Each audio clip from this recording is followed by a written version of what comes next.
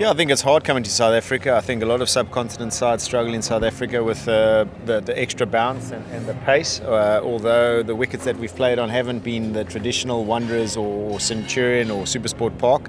I think you can only play as well as the opposition allow you to play, and I thought our bowlers have really come hard at the Bangladeshis, and there's been some good performances in terms of Mushfiqur. He's batted really well. He got 100, got a couple of 50s. So there's definitely signs, and it's not all doom and gloom for the Bangladesh side. I think it's just when you run into a guy like AB de Villiers in his prime in pole last week.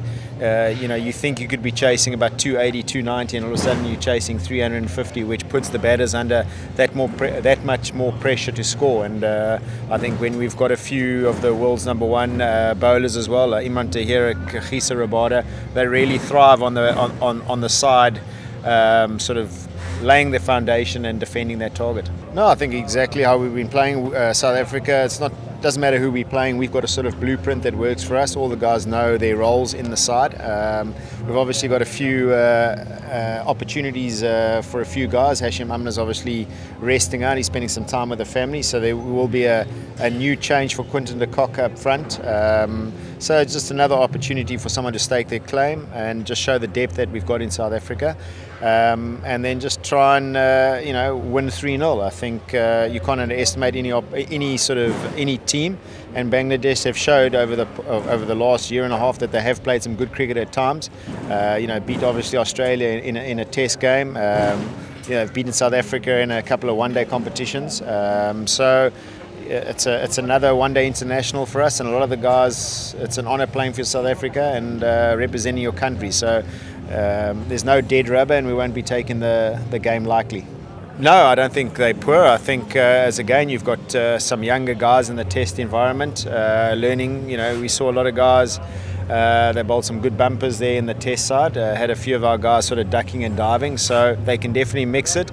I think it's about pressure. It's about having 3 or 4 seamers that can hold a job and do a job. I think when you look at the test side, it's all about holding and pressure. And I think there were too many easier scoring options when one bowler had bowled really well. His partner wasn't bowling well in terms of releasing that pressure. So I think it's just getting used to these conditions, having more tours here, getting the whole squad and your bigger squad involved. I think sometimes when you got guys that are experienced, they sort of towards the end of their career.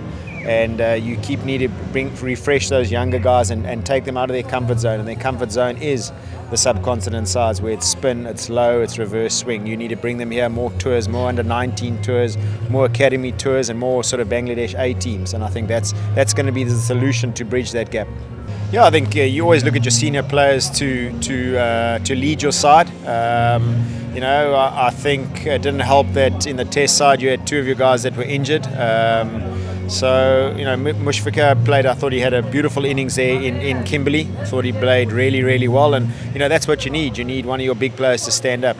He had a little ankle injury as well and got a really good runner ball 100. So you just need more of that. I think when you're playing a side like South Africa in their home conditions, you can't have 2 or 3 guys stepping up. You need the whole squad stepping up. You need your whole bowling lineup going really well, your whole batting lineup.